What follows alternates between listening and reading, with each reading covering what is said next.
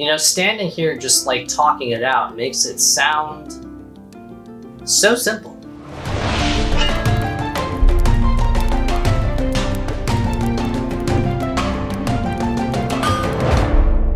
Greetings, adventurers. My name is Kramer, and today I'm just taking you behind the scenes a little bit because I've been working on a pair of leather pauldrons nonstop for pretty much the past 2 weeks. I mean, of course, taking breaks to eat and sleep and take care of household chores, but pretty much 8 to 6 hours a day, this is what I've been working on. One is complete, and I'm going to show you how I made the second one. So this isn't a tutorial, it is just a little behind the scenes work here as I'm putting together my row hand look, because it's simply not done yet, and I need to do it right, otherwise it's not really worth doing at all.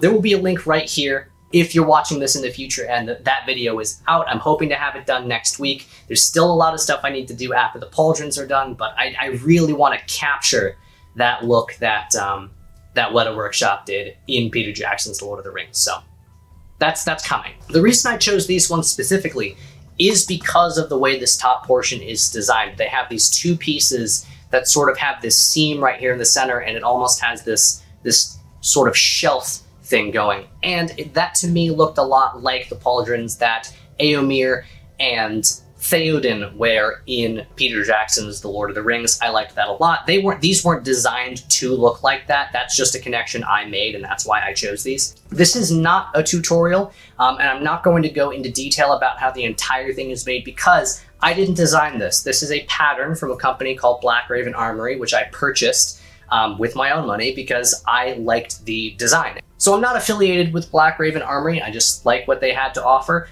So the link for Black Raven Armory is in the description, but I don't get anything from that. I'm just sharing the love and letting you know if you want to check them out. They've got patterns, they've got lessons for you for leather working with their Black Raven Academy. It's a really cool thing. And there are other companies that do that as well. I'm not playing favorites. This is just what I happen to have at the moment, but I'd be open to looking at other companies and working with them too.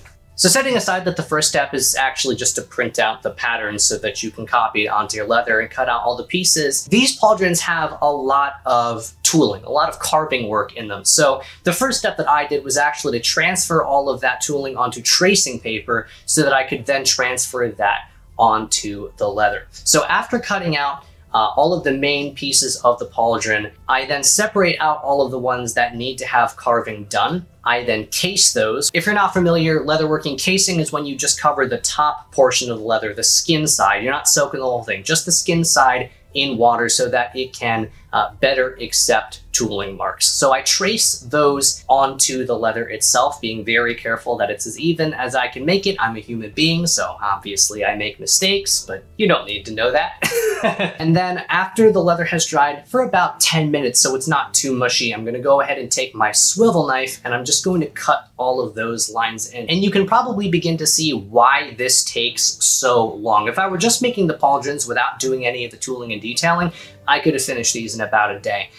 But the tooling process does take a lot of time. And this is only my third project actually tooling something. I made a helmet and I made some bracers, and now I'm making these pauldrons. So I don't have a lot of experience tooling, which is why it is taking so long. So after I have first traced the patterns from the copy paper onto the tracing paper, and then traced the patterns from the tracing paper onto the leather, and then traced the leather with the swivel knife to cut the actual design into the leather itself, I then have to go around the entire thing with a beveler. And that is to round off the edges and really highlight the actual lines of this Celtic design. Now, the way that Celtic knot designs like this work is that there are at least 2 lines, in this case there are more, that go crisscross underneath and then over each other in that pattern. And as you can see on the leather without doing any of the beveling, it's really difficult to really even tell what you're looking at. It just looks like a whole bunch of cuts. You can maybe see that there's a pattern there, but it doesn't look very clean.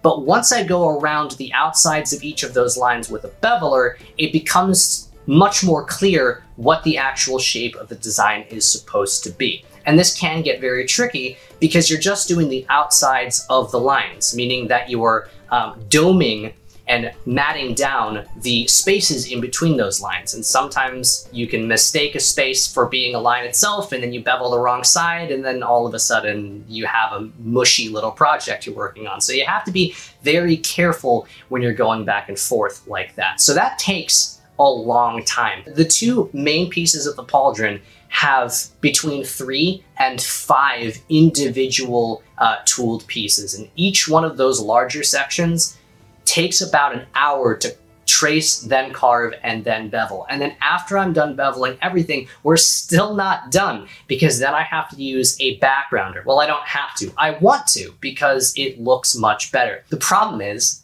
I don't have a backgrounder that is small enough to get into those spaces. And a backgrounder usually has a textured pattern on it, and that just sinks the leather in the background of the project down so that the actual design can come up into the forefront, and then it has this 3D textured feel. It's not just a drawing, it actually has layers to it. So what I'm doing is I'm actually using the point end of a snap setter to individually go around the leather and mat it down, and it ends up with this nice little spotted texture look, and that allows me to get into those small little areas that need to be depressed so that the actual design can come to the forefront. After all of that is done, which is a lot of hammer work, let me tell you, now I can dye the piece. I'm using 5inks Pro Dye, the golden brown color, and I'm just daubing that on because the theme that we're going to notice here is that I will go to extreme lengths, even to the point of it taking even more time to complete a project in order to not have to have more steps in the project. So for me, pouring the dye into a bowl so that I could then use a larger applicator will, like, in my mind, take more time than using the tiny little dauber, just dipping it into the bottle itself. So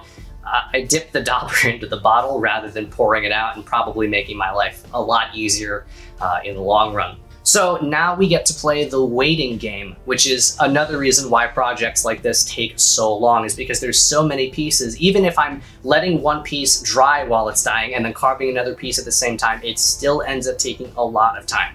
And while we're waiting for that leather to dry, I can tell you about today's video sponsor, Skillshare. I am constantly on the search for new skills to learn in order to add to my video making arsenal. Now, I'm only one man, but I want to have a production style that makes it seem like I have a whole team behind me, and there is an absolute lot to cover. But that's why I really appreciate the structure of Skillshare, because a good teacher with a well thought out lesson plan will tell you everything that you need to know and answer questions that you didn't even know you had before you've even thought to ask them, so that you can spend your time just learning rather than figuring out what it is that you need to learn in the first place. I've been working through the course Motion Capture Animation by Lucas Ridley because I want to know more about 3D modeling. Now, I probably should have started with a beginner course because I have no clue what I'm doing yet. Man, it's so complicated. Skillshare is an online learning community with thousands of inspiring classes for anyone who wants to explore their creativity and learn new skills. The first 1,000 people to use my special link in the description will get 1 month free, so you can explore classes on filmmaking, character illustration, creative writing. The search for knowledge is endless. So check out Skillshare with the link below in the description, and a huge thank you to them for sponsoring this video. The next step after roughing up everything is to add an antiquing gel. An antiquing gel is meant to sink down into the crevices so you can highlight the actual cuts and the divots, and it will make everything pop a whole lot more. So that goes on, and then you wipe off all of the excess immediately, and then we get to let it dry again on all of the pieces. And then what I'm doing on this one is I'm actually going over the design section with a wire brush.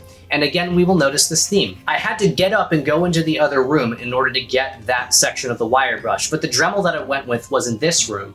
And I didn't want to have to go into 2 rooms. So I just grabbed the wire tool and I'm like manually using it on the leather for some reason, rather than just like going to get the, rather than just going to get the actual Dremel so that I could do it much more quickly. But that's a my brain thing. Don't worry, I'm fine. Don't worry about me. And the reason that we're going over this with the wire brush is actually to take some of that dye off of the main design so that it is highlighted. Now, I could have chosen to just dye the individual depressed sections and leave the design completely clean, but I didn't want it to be that highlighted because I want to give it a look as if it's kind of old, lived in, as if it's been made maybe a number of years ago rather than being brand new and shiny and nice. Like here on my helmet. On my helmet here is an example of if I don't dye the actual design itself and I leave that the neutral leather color. It stands out a lot, it looks very nice, but it doesn't have that quite lived-in look that I was going for with the pauldrons. And then after that, finally goes my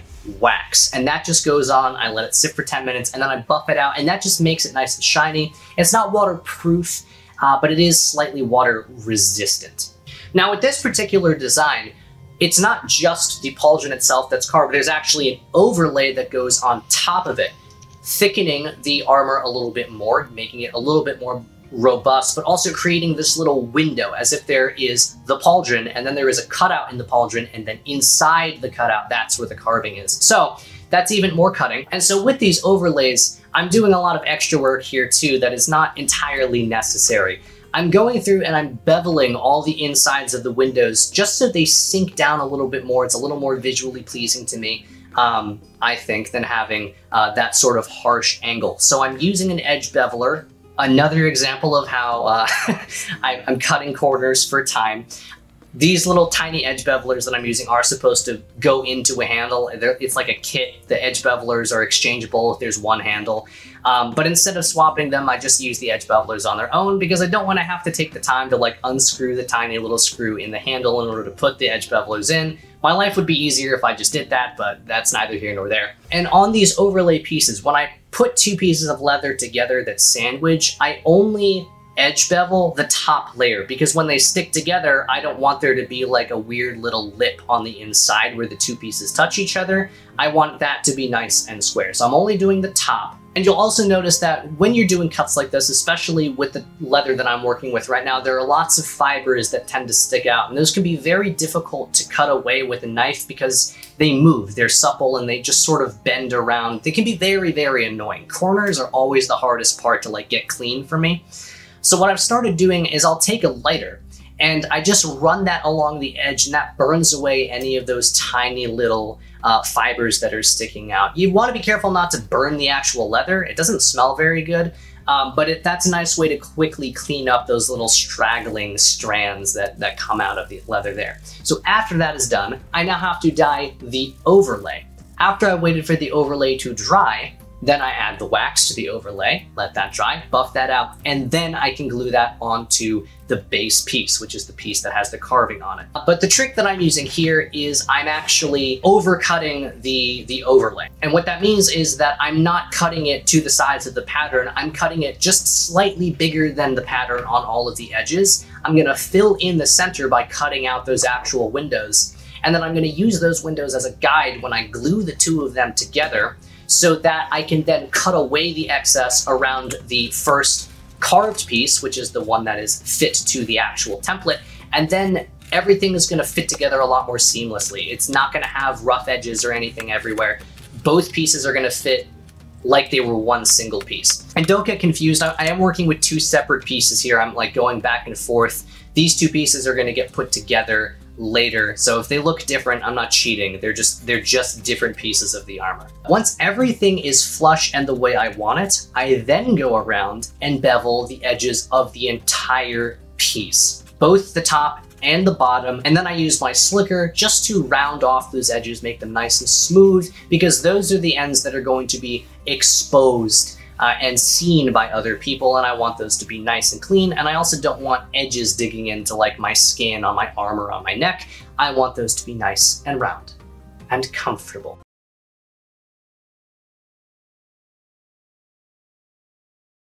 And now I can go ahead and punch the holes. I'm wary of punching holes on two separate pieces that have to be glued together independently if I can avoid it, because there's always the chance that I'm going to be slightly off, and then when the holes are misaligned, it just gets really, really ugly. So now that the pieces are glued, I'm going to mark where all of those holes need to be punched, and then I'm going to punch them out, and then rivets go into those holes, and that just helps to hold those two pieces together. It makes it a little bit more firm, and it's a little bit of decoration as well, because that glue is going to hold, but once it starts getting wet, like if it's pouring outside, then we start running into issues potentially. So that's a pretty quick, or maybe it wasn't quick depending on the edit. That was a pretty quick rundown of what it took to put together one piece of this pauldron.